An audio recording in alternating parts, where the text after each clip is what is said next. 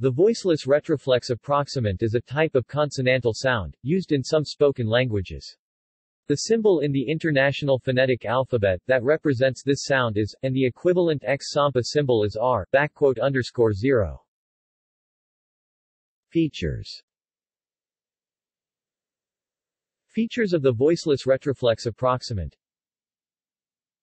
Its manner of articulation is approximant, which means it is produced by narrowing the vocal tract at the place of articulation, but not enough to produce a turbulent airstream.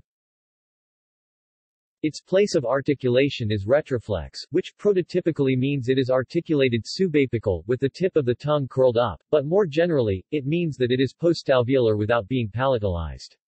That is, besides the prototypical subapical articulation, the tongue contact can be apical, pointed, or laminal, flat.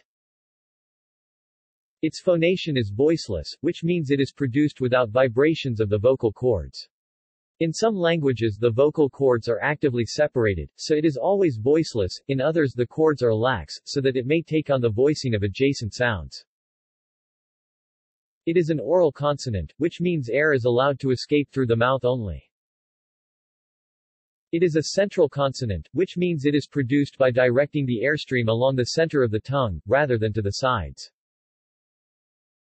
The airstream mechanism is pulmonic, which means it is articulated by pushing air solely with the lungs and diaphragm, as in most sounds. Occurrence. Notes.